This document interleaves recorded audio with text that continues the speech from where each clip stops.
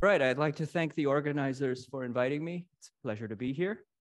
My talk is on reentrant superconductivity and multiple superconducting phases in uranium ditelluride.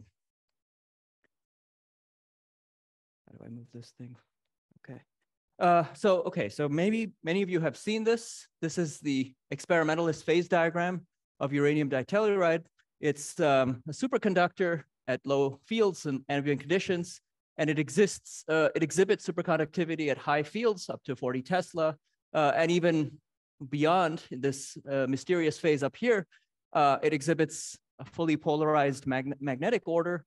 And the talk that I'll be giving will not concern this, but rather along a very similar, a linear along this axis up here. So my talk is going to be very simple, mostly phenomenological, and if you have questions during the talk, please interrupt. So the first part of my talk is on the phenomenon of reentrant superconductivity, as you see by this subscript Re, and I want to describe what that is and how to understand it.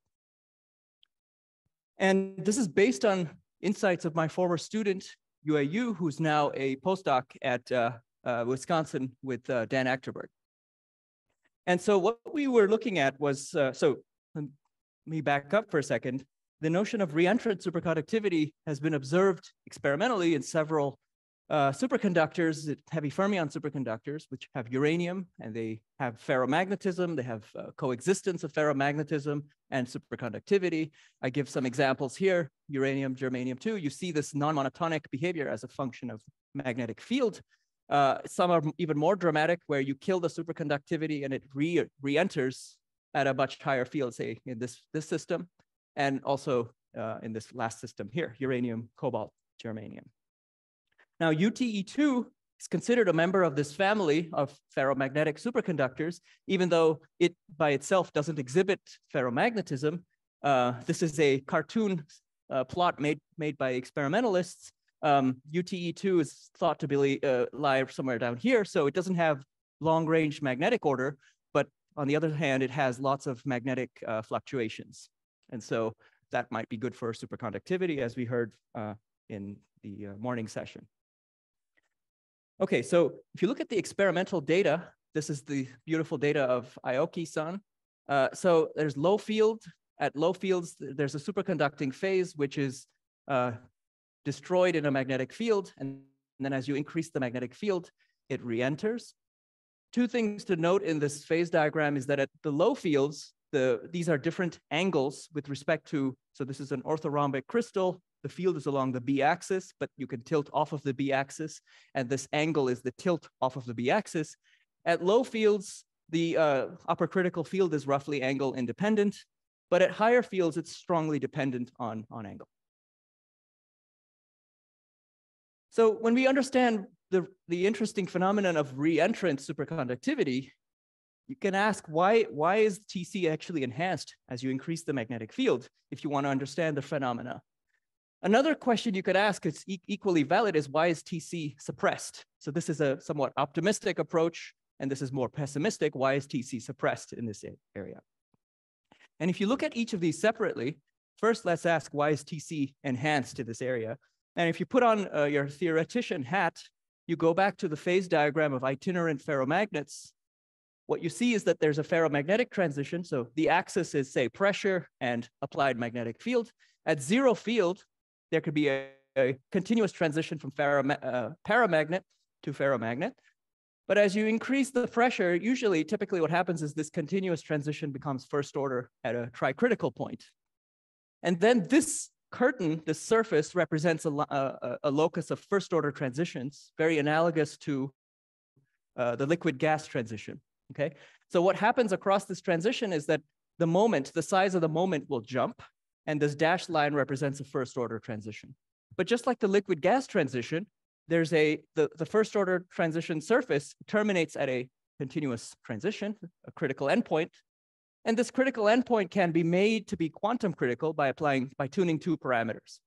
So if you're somewhere down here, you have soft magnetic fluctuations, and those are largely believed to be good for superconductivity.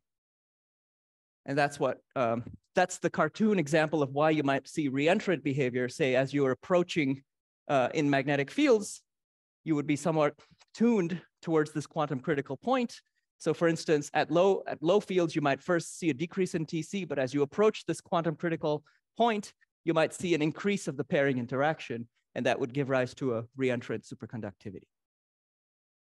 If you look at the numbers in UTe2, this first order transition between, this is not quite a paramagnet, it's a small moment magnet to a large moment magnet. This first order transition has a critical endpoint at about 10 Kelvin, whereas the superconducting TCs are of the order of 1 Kelvin. So if you want to invoke quantum criticality, that's a bit of a stretch because it's really classical magnetic transitions, and the temperature scales are 1 order of magnitude larger than the temperature scales associated with superconductivity. So enhanced critical fluctuations may not be the most natural explanation. Okay, good. So we look for an alternate mechanism for this reentrant behavior, and that's this more pessimistic approach of why is TC suppressed. And what we basically said, doing simple phenomenology, is that let's suppose as a function of magnetic field, there were 2 distinct superconducting phases. For now, we don't know what they are, A and B. And Landau would tell you that because they have different symmetries, there would be a first order transition between them. But the first order transition terminates at a bicritical point, okay? And at a bicritical point, fluctuation effects, thermal fluctuations, and even quench disorder effects play an important role. And they can actually reduce TC in the vicinity. So you have a mean field-like transition up here, a mean field-like transition up here into superconducting phase A and B respectively. But in the neighborhood of the first order transition between them, there could be enhanced thermal fluctuations. And that would be a viable route towards reentrant behavior, but mostly towards looking at suppression rather than enhancement of superconductivity. And there is some experimental evidence for enhanced fluctuations. For instance, if you look at the resistivity isotherms in the system, what you see is that in the neighborhood of low fields, say 5 Tesla or so, the resistance drops. These are different colors correspond to different temperatures. The resistance drops into the superconducting state and sharply. It's across a single isotherm.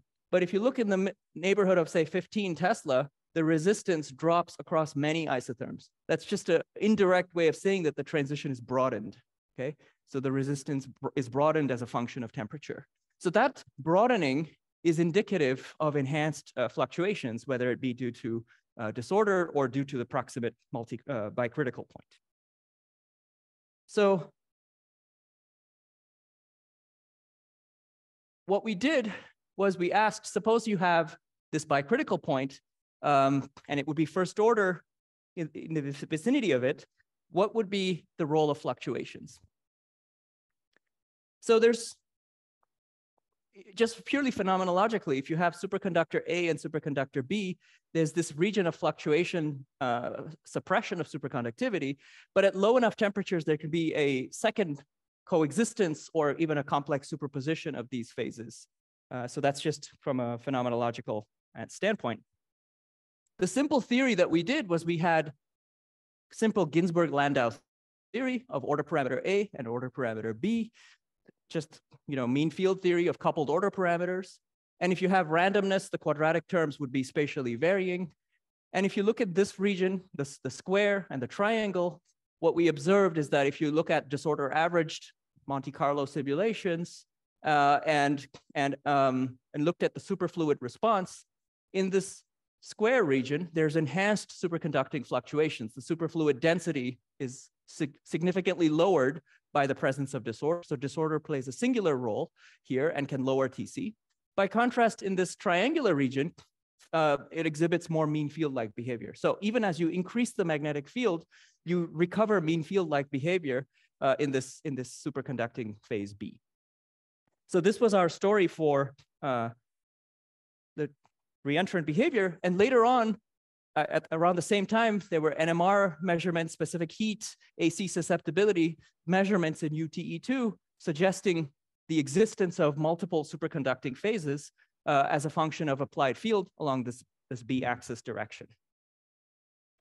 And if you go back to basic textbook type examples of bicritical systems, this is from Chaikin and Lubensky, the classic book on condensed matter physics.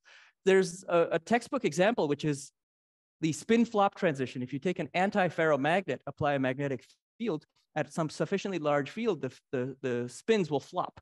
And that's a first-order transition, which has a bicritical point over here. And you see that the phase diagram is typically, this is an experimental phase diagram. It exhibits this non-monotonic behavior because bicritical behavior has more fluctuations. So this is a very generic phenomenon, nothing unique to UTe2. It's just bicritical physics. Okay, so I told you that there's two distinct superconducting phases. That was the proposal for the reentrant behavior. Now the question is, when you do phenomenology, you don't need to know what those phases are, just Ginzburg-Landau theory. But now I want to address what those distinct superconducting phases are, according to us. And this is work done by my student, Josephine Yu. Okay, so what we did was we worked with Dan Achterberg, who had done some first principles calculations in uranium ditelluride. And long story short, if you look at the density of states near the Fermi level, it's predominantly, so the material is very complicated, but it's predominantly coming from 5F uranium atoms. So you can have a simplified model which consists of just these uranium atoms, which form this sort of dumbbell-shaped unit cells in this orthorhombic crystal. And so there's 2 degrees of freedom. There's the spin, but there's also the orbital, because you see there's 2 distinct orbitals in the uranium dumbbells. And if you look at the symmetries of the system, there are mirror symmetries and there's inversion symmetry, which have well-defined mathematical implementations. Okay, so tau is an orbital degree of freedom and sigma is the usual spin. You don't need to follow all the technical details in this talk, but let me just give you the basic picture. If you do group theory in an orthorhombic crystal, we also say that because a large upper critical field suggests that it must be an odd parity superconductor. There's, of course, even parity as well. But if we focus our attention on odd parity, I'll get back to even parity later, there are several distinct irreducible representations in the presence of spin-orbit coupling for odd parity superconductors. Now, when you apply a magnetic field breaks certain mirror symmetries. So instead of all the vertical mirror symmetries, if you have a magnetic field along, say, the y direction, the only mirror symmetry that's left is mirror reflection along y. And so what you find that these 4 distinct irreps mix, and they form only 2 distinct irreps labeled by how they behave under mirror reflection. Okay, so that's good. We said that there would be 2 superconducting phases. Group theory says there's 2 distinct ones. So the natural thing is to say, hey, maybe one of them, AU is one phase and BU is another phase. But the question is which is which? Which is the low field phase and which is the high field phase? So for that, you need to do some microscopic calculations. And this is just a story based on this DFT model that Dan Achterberg with his collaborators worked out in 2021. The effective Hamiltonian consists of basically hopping in an orthorhombic crystal. So there's orthorhombic symmetry. There's this sublattice structure, just the uranium atoms. It has some spin orbit coupling. These are heavy fermions after all. So there's some distinct spin orbit type couplings. And in addition, these are anisotropic because it's orthorhombic. It's an orthorhombic crystal. Spin orbit coupling can be anisotropic in such cases. And so the first pass, without doing any calculation, based on just the electronic structure, the single particle Hamiltonian, is you look at linear response to a pair. Okay, the pair field susceptibility. This is denoted by this operator D here, and this is only the only input in this calculation is the band structure that I quickly described to you in the last slide. When you we looked at both odd parity and even parity basis functions for D, but we found that the odd parity states had bigger pair field susceptibilities. And what I plot for you here are the 2 leading eigenvalues, which have the largest pair field susceptibility as a function of magnetic field based on this electronic structure. And what you find is that there's one superconducting state which has a large pair susceptibility at low fields, and another one which dominates at higher fields. The one that dominates at low fields is this BU state, and the one that dominates at higher fields is the AU state, which I'll come back and describe what it means again. So yeah, Piers. Yeah.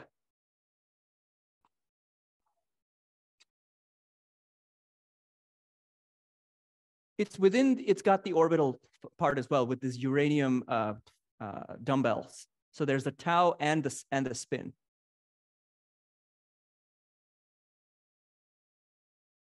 Oh, you mean the role of the magnetic field? That's an excellent question. So it's all via the Zeeman effect in this very crude approach. Yes. Okay. So now we have to look at actual mean field theory, and if you go back to this model that Dan Achterberg and co-workers studied, they also looked at interaction effects and extracted a microscopic Hamiltonian. What it consists of is basically ferromagnetic interactions between different uranium atoms on the sublattice, and then between distinct dumbbells, the interactions are predominantly anti-ferromagnetic. And this has some experimental support in recent neutron scattering experiments, which if you took with a loving eye, they suggest that the effective interactions are ferromagnetic within the dimer and anti-ferromagnetic between dimers. So what we did was we just took the simplest interaction, which consisted of this Heisenberg-like ferromagnetic interaction. That's what this minus sign is. And this was the effective interaction from which superconductivity is developed. Okay, so these interactions are local. They favor opposite sublattice pairing. So it's an orbital singlet-like structure but in the tau space, but they would favor spin triplet pairing. Now, if you look at experimental data of magnetization, what you notice is that the moment is biggest along the crystalline A axis, the X direction. So that suggests, while we don't know anything about these numbers, it suggests that JX is probably the biggest number compared to the others. So what we're going to do is simple mean field theory, self-consistent solutions of this interaction, and look for, you decouple this in some pairing channel, which has sublattice and spin degrees of freedom. And we're looking at odd parity, so spin triplet. And you find a simple phase diagram as a function of the J's. So if you fix one of the J's, you look at the phase diagram as a function of the two others, dimensionless ratios, you get a phase diagram like this. So there's one superconducting state here and another superconducting state here. Now, because we want JX to be bigger than JZ, the region of interest is somewhere in this red shaded region. And what you find is that here, the D vector, the order parameter, has the symmetry, this vector here along the Y direction, the B axis. And in this direction, and in this region, the D vector is along the Z axis, okay? This is just a plot of the self-consistent order parameter as a function of these J's. Okay, so because we want a superconducting state at low fields, which is attenuated by magnetic fields along the B axis, we want the D vector at low fields to be in this phase here, okay? So if we select the values of these interactions, Jx, Jy, and Jz, such that we start off at low fields in this region outlined by green, say the circle over here, and ask what happens in the presence of a magnetic field. What we want to do is effectively move along this phase boundary as you increase the magnetic field. And that would be our proposal for going from one superconducting phase to another superconducting phase. And so at the end of the day, how much time do I have? 5 minutes? Okay, perfect. Okay, so we have a simple phase diagram like this. We have a vector at low magnetic fields, a vector order parameter along the y-axis, and then at higher magnetic field, the D vector cants along the z-axis. Okay, so you can see this here, the order parameter at low fields. Again, this is via the Zeeman effect, not via orbital couplings. At low fields, the d vectors along the y-axis, and at high fields, the d vectors along the x-axis. So the vector along x is allowed by symmetry. The group theory would say it's allowed, but because the microscopic parameters have the nature of the interactions, because Jx is a big coupling, it actually suppresses the d vector along the x direction. So then we have a field-induced transition between these two distinct phases. And as you would expect, as Landau would tell you, the transition between these phases would be first order. Okay, so this is a microscopic calculation that suggests that these two distinct superconducting states are present. Now we can ask, what are the consequences? What are the consequences of this very simple theory? You see that, go back to this experiment here, that low field phase is pretty angle independent in terms of its magnetic response, but the high field phase is strongly angle dependent in terms of its magnetic response. Is that something that this theory is capturing? Again, the approach is extremely crude. The magnetic field is only represented, encapsulated via the Zeeman effect. But what you notice is that this plot shows the superconducting transition temperature as you sweep the magnetic field, its orientation with respect to the b-axis away from the plane. So at low fields, when you sweep away, Tc doesn't change very much. So it's roughly angle independent. But at the high field phase, when you sweep away from the b-axis, it's more angle dependent. The Tc changes more strongly with angles. So that's the summary of the second part of this talk. So what we did was we considered a simple minimal model that consists of orthorhombic symmetry. It has this sublattice structure of the uranium atoms. It has anisotropic spin orbit coupling. And we had some interactions which are local anisotropic because of the orthorhombic crystal and spin orbit coupling, and ferromagnetic interactions. And that led to this phase diagram like this, where as a function of magnetic field via the Zeeman effect, you go from an order parameter whose vector nature points along the y-axis, the b-axis, that's killed in a magnetic field along the b-axis, and it goes to a high field phase, which is along the z-axis. That high field phase is sensitive to the orientation of the magnetic field, but the low field phase is relatively insensitive. Okay, so what we didn't address in this work are, what are the microscopic nature of the interactions and spin orbit coupling. I started off by talking about reentrant behavior, but notice that as a function of field, this is not reentrant. The transition temperature doesn't increase. That's because we're doing mean field theory. If you did fluctuation effects in this neighborhood here, you would see some suppression, and that would be give rise to reentrant behavior. I also want to say that there's a huge elephant in the room which we didn't consider, but I'm currently working on this, which is if you look at the gamma coefficient, the ratio, the coefficient of the temperature dependence of the heat capacity, you see that, which is roughly an indication of the effective mass of the quasiparticles. As you increase the magnetic field, this quantity essentially doubles. Okay, so that's a huge effect. And as you cross this magnetic transition, which occurs at some 35 Tesla, right around here, this gamma coefficient is hugely increasing. So that gives rise to the reentrant behavior as well. And we have some ideas on where this comes from, but I will save you those details. But that needs to be taken into account to fully account for these experimental observations. So let me conclude. I think I'm more or less done.